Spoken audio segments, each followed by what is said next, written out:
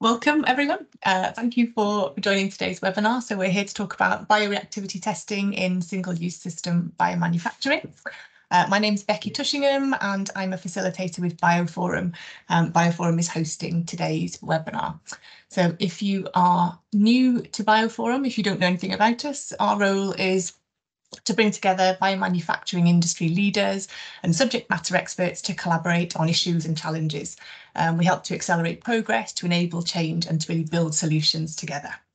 So that's a little bit about BioPhorum. I'm going to do a little bit of housekeeping before we get started, just to make sure that everyone enjoys today's webinar, and then I will hand over to our speakers for today. So first of all, please do stay on mute if possible, unless you're speaking, just so that we don't have any background noise. Please do actively participate. We really want to hear from you, and we have got some time for a Q&A session after the presentation today. If you do have a question for our speakers, just raise a hand and we'll come to you after our final speaker has finished. Also, you can put questions in the chat and feel free to use the reaction buttons as well to let us know how you're feeling. I'm joined today by my BioPhorum colleague, Tim Corbidge, who is not on the screen at the moment, but Tim's going to be monitoring the chat. And if there are any questions we don't get to, we're going to make a note of those and we'll run those by the panel and come back to you after the webinar today.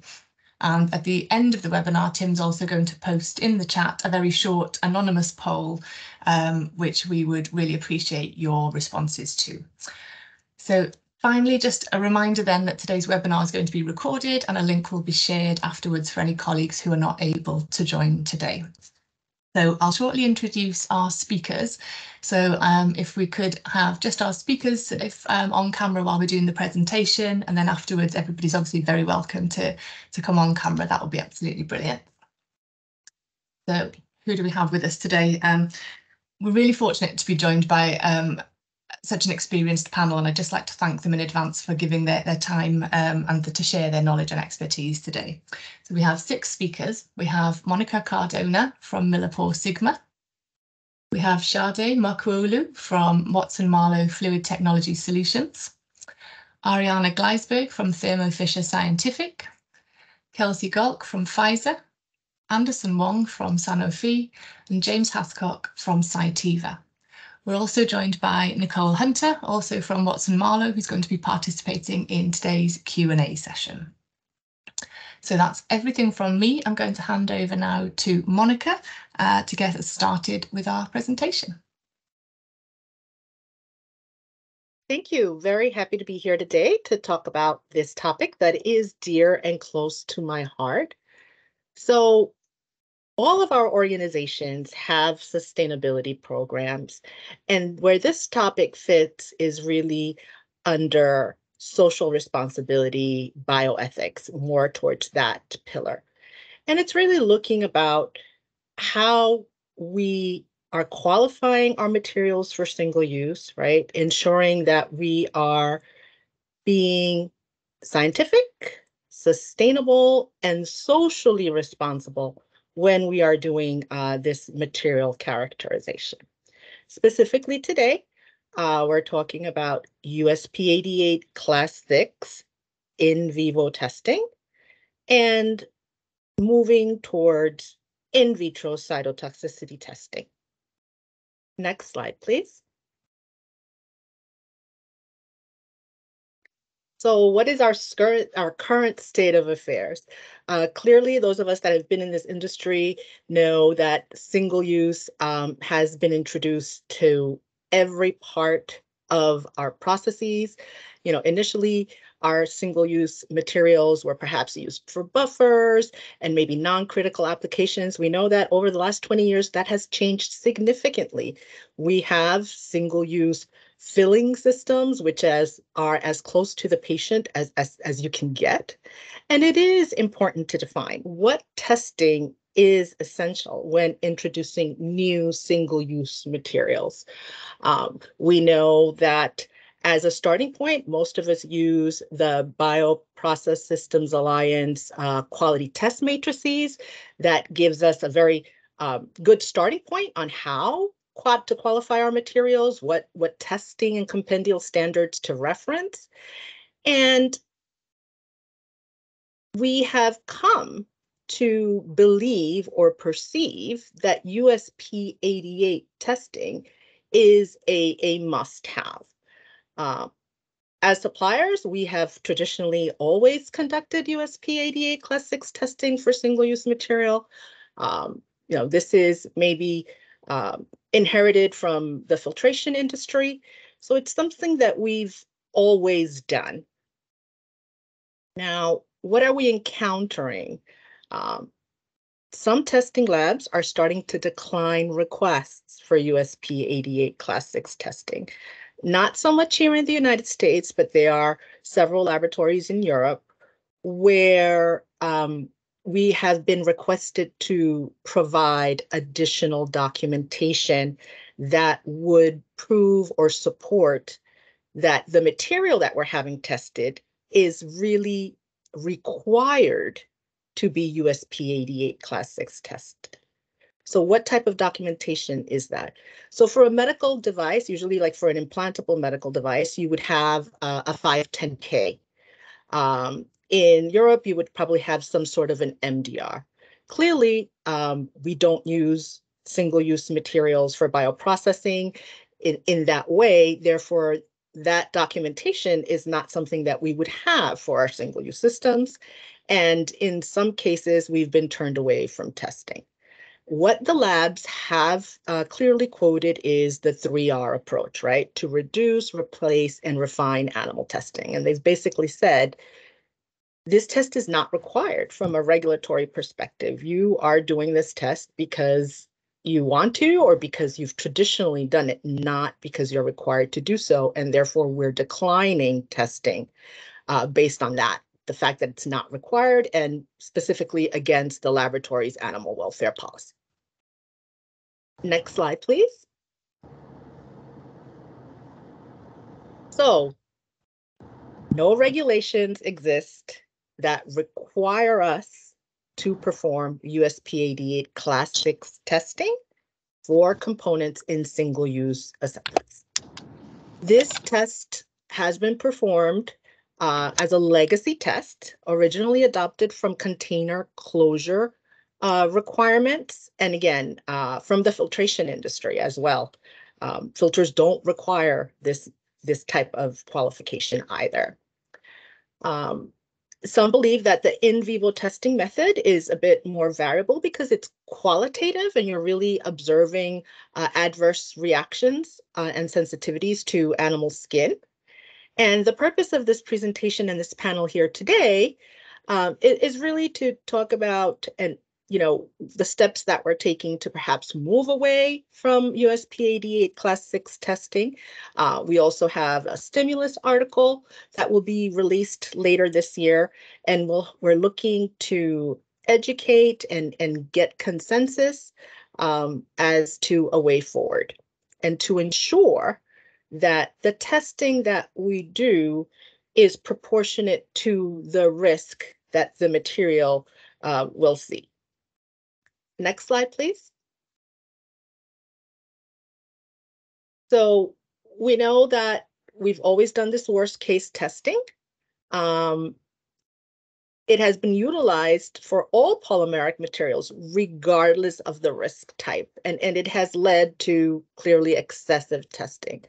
We know that USP is currently revising 87, 88, and 1031. And they're really looking at reducing the amount of redundant testing that is done on these types of plastic and elastomeric materials. Refine the type of testing that we're doing so that it aligns with the potential risk. And ultimately, where possible, replacing in vivo testing with available in vitro test methods. Going to hand it over to Anderson Wong. Thank you, Monica. So how has the industry responded? Next slide, please. In September 2021, BioPhorum conducted a survey to assess the use of USP 88 and 87. The single-use supplier and end-user respondents were from quality, regulatory, marketing, and technical positions. And among them, 83% said they would support a change in testing of single-use components from 88 to 87. 96% of these respondents agreed that an industry statement on the validity of the switch would be useful. Next slide, please. And as a result, BioPhorum published a response in 2022 on the draft monographs related to chapters 88, 87, and 1031, emphasizing that USB 88 does not apply to plastics used in the manufacturing process. Furthermore, in 2021, the Bioprocess Systems Alliance Executive Board unanimously agreed to replace the animal testing with in vitro testing. During this meeting, BPSA emphasized that plastic components used in the manufacturing process of drug products and drug substances are not in scope of these biological reactivity chapters. And as a complement to this webinar, BioPhorum will soon be publishing an industry position paper too. And with that, I'd like to hand it off to James. Excellent. Thank you, Anderson. So when we think about single-use materials qualification, we think there's a part that's the biological assessment, the part that's the chemical assessment, and the part that's really about the materials supply assessment and control. And as we think way back or going back 10 or more years ago, what we knew and what we got out of this chemical assessment was very rudimentary. Right? It told us general levels, but not specifically what compounds and so forth came from our materials.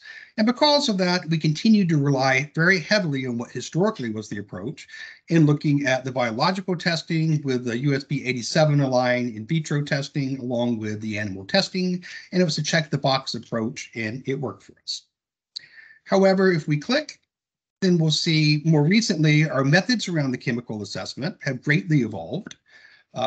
In terms of the methods, the analytical technologies for how you look at these extracts. And by the way, the extraction methods are pretty much the same between the biological and the chemical, the way they're done here, to really determine what specifically the chemicals that migrate from the materials and the levels of those levels of those compounds, so you can do a proper pharmacologic tox assessment of those materials. And this really leads us to a position now where we're basing this on a first principles assessment of what's in that extraction fluid and what the safety of that is.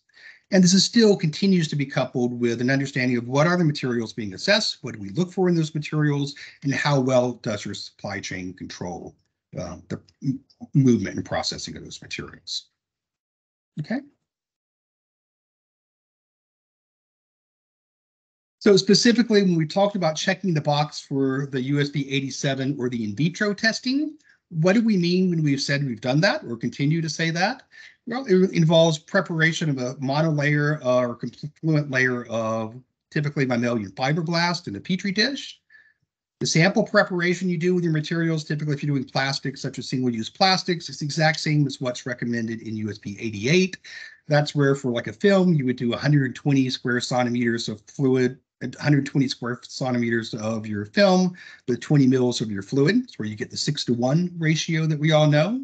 And then once you have that extract fluid, you do an exposure with either an auger diffusion test, direct contact test with directly on the materials. But typically what we all do is the solution test where you take that extract, put 20 mils of it into a petri dish, let it go for 24 hours in an incubator.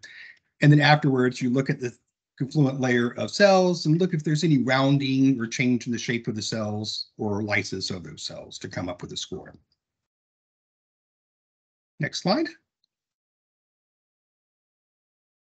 Now, when we think about the in vivo biological reactivity testing that Monica described a little bit about, right, this comes from what was initially proposed back in the 1960s, has classes from 1 to 6, with class 6 being the most rigorous. In fact, I think most of us don't really hear that much of class 1, 2, 3, 4, or 5.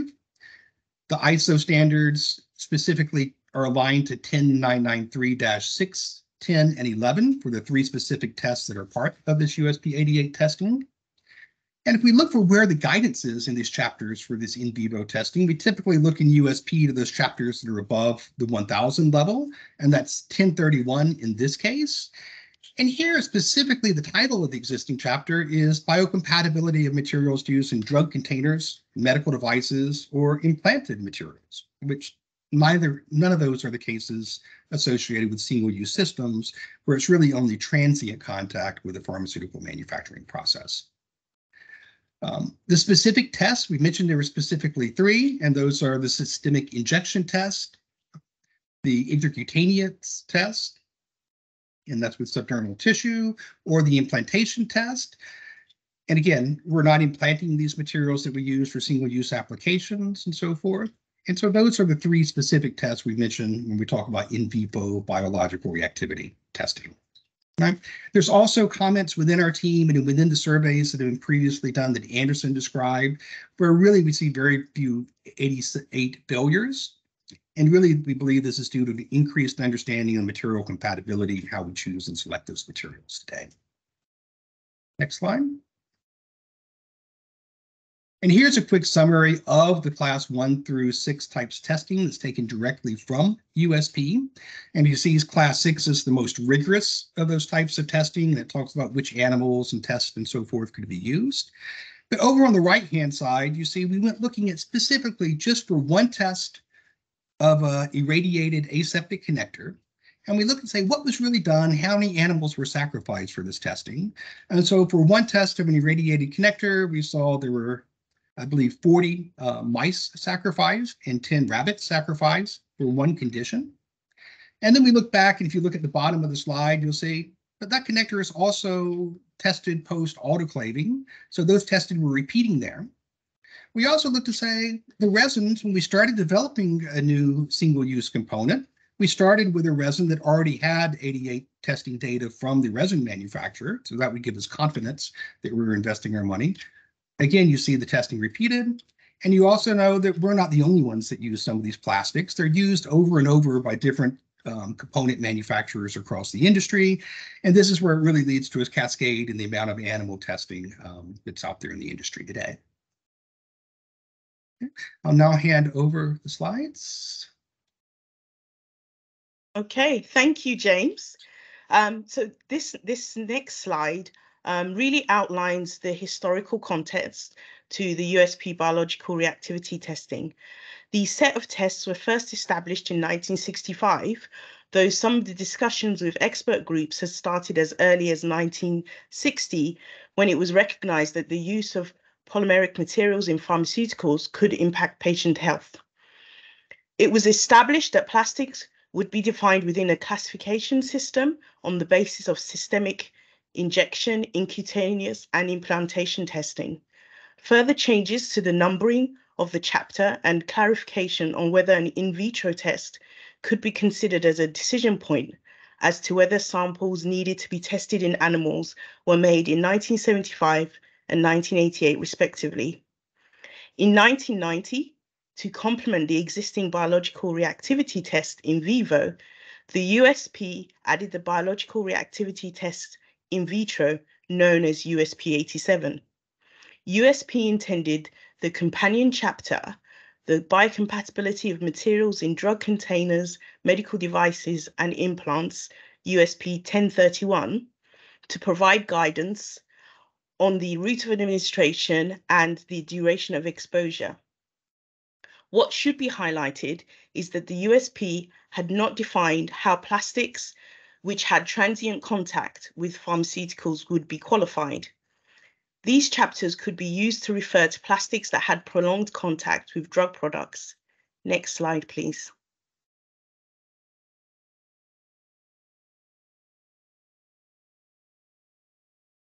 Hello? Okay, thank you. Thank you, Rebecca. So why are the USP moving away from animal testing for single-use technologies? This is due to an acknowledgement that pharmaceutical manufacturing systems, that the plastics have no bodily contact, and in most cases have only a transient contact with drug products. This slide details how from 2013 to 2025, there will be the introduction of subsequent USP chapters, which is intended to move the industry away from animal testing. with each modification of the plastic components and systems chapters, as you can see here, USP 661.3 moved to USP 665 in 2017, there's been a reduction in the level of testing required to confirm biological reactivity. In the idealized future state for the single-use technology industry, there would be an initial reliance on the current USP 87 to determine biological safety. Then at a later date, there would be the potential to introduce a further revision to USP 87 to confirm biological safety, depending on what the risk factors are. Already in USP 1031, there exists a risk assessment matrix, which addresses some of the factors to be considered. Ariana will be discussing this in the next slides. Thank you. As Sade said, this is the risk matrix or the decision tree that is currently in place for USP 1031 that walks through the questions that need to be asked and answered as we assess what types of testing is required. Starting at the beginning there, the question regarding is the device in contact, in direct contact? If the answer is no, there's an immediate answer that that the USP 88 Class 6 testing is not required. If the answer is yes, there's a number of subsequent questions that then walk through and help define and assess the risk related to how that material or that product should then be tested. As you can see, in most cases, it does end up coming back to a similar conclusion that through the various methods and assessments that are done, that biocompatibility requirements are met in different avenues. Next slide, please. As far as the future revision of the bioreactivity chapters 87, 88, and 1031, you can see the evolution here of the progress. So currently with the stated listing for USP 88, the in vivo testing, removal of the implantation safety testing, specifically for the components that are not being implanted. Then moving on to USP 87, the in vitro testing, adding in the addition of cytotoxicity tests, depending on, once again, the contact, addition of any genotoxicity tests, depending on their specific use. And then for USP 1031, specifically removing the requirement for medical device and implants there. And I will now hand it off to Kelsey. So some potential roadblocks and concerns that the group identified starts with perception that compliance to this USP Class 6 for single-use technology might be written into regulatory filings, and that's why we're doing it. In speaking with regulators, we have not found that to be the case. This compliance for Class 6 is only required for drug product containers. So not including it in the filings is not considered a major risk, and FDA consults USP in these revision processes, so everybody's kind of keeping each other up to date. Another concern is that USP Class 6 compliant SUT might be written into internal SOPs or buying specifications. So we would encourage end users to kind of work with their teams to remove that requirement from their internal SOPs.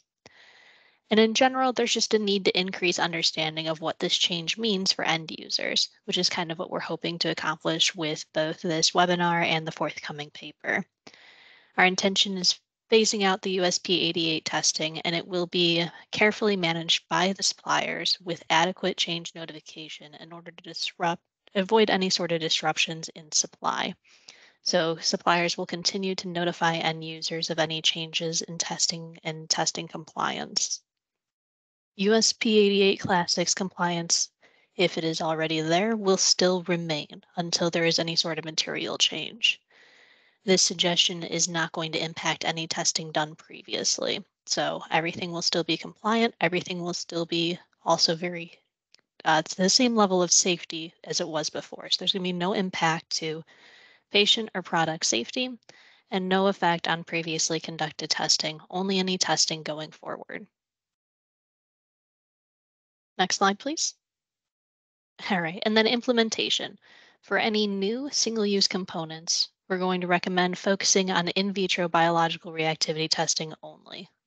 So we were not suggesting 88 in vivo testing for new components.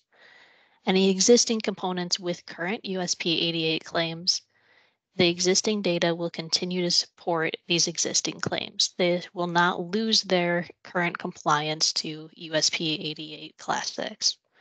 However, any future material changes, we would recommend support from USP 87 or ISO 10993-5, both of which are that in vitro testing as opposed to the in vivo testing. We recommend that suppliers still follow the BioPhorum change notification best practices. And we want to work to ensure end user internal alignment with this removal of the USP 88 requirement from any single-use URS or procedures.